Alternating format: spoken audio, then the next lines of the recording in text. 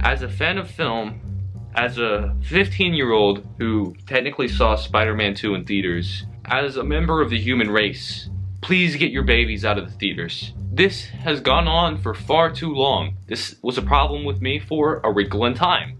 Watching that movie was a problem for me as well. I experienced this with Avengers Endgame. Why would you bring a baby to Avengers Endgame? I have no idea. I experienced this recently with Hobbs and Shaw. And I've been relatively lucky, okay? I haven't had this be too big of a problem. People have had it way worse than me. Apparently Monkey Jones had a baby in the theater when he watched John Wick 3. But I'm making this video to try to make a change. To try to, you know, actually start a movement of getting babies out of theaters. It's not too late for you. If you're a parent with a baby in the theater right now, about to go watch a movie, find the nearest window, you know, get little Timmy. You know what you gotta do, alright? Either find a sitter, rent the movie after it's out of theaters, or chuck your baby out the window. It's one of those three, okay? Do not bring the baby into the theater. If you're bringing someone into the movie who can't even comprehend like what they're even looking at, they don't need to be there. And I don't have as much of a problem for bringing little kids to the theaters because, you know, you can have the whole family experience and all that. But if I was a dad and my kid said out loud in the theater, "Is that the bad guy?" Sorry, Jimmy, you're going up for adoption. You know what happened when I went to Spider-Man 2? I started crying like right when the movie started. I missed the whole thing. I'm ashamed of myself for that. And there's the problem. Babies, they can't do it. They don't understand. Get your baby, find the window. Okay, don't do that. Don't do that. That's not a good option.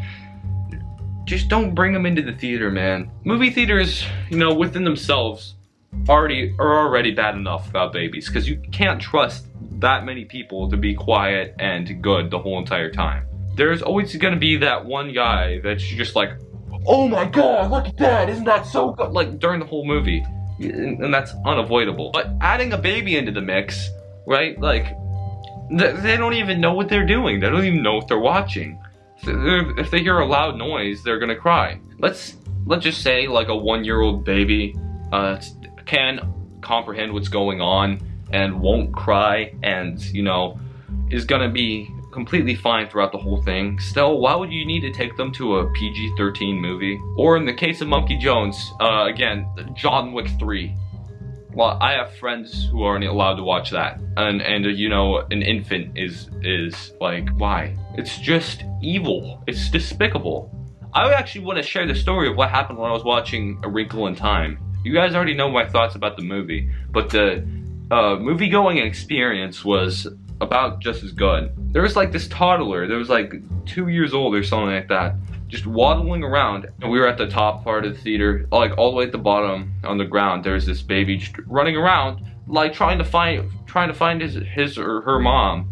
The baby's trying to find her mom, right? And her mom was right there. She had her feet up like that, drinking a drink and letting her baby just walk around. Now, this video isn't here to blame the babies, obviously. I don't want to get comments from, you know, 9-month-year-olds being pretty triggered at me. It's directed towards the parents. Theaters suck already. There's people on their phones. If you're watching a superhero movie, after something cool, people will start clapping. Why would you start clapping during a movie? Who are you clapping at? It's a screen. It's a movie. Boom bros. What else do I even need to say at this point? Goodbye. I quit.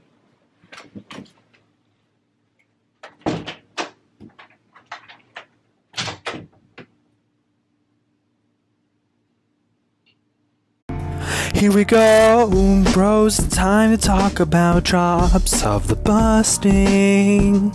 Yeah, I hear the bushes rustling. Actually, it's someone busting. Justin's chops, stop, resume busting. Hot made the stuff.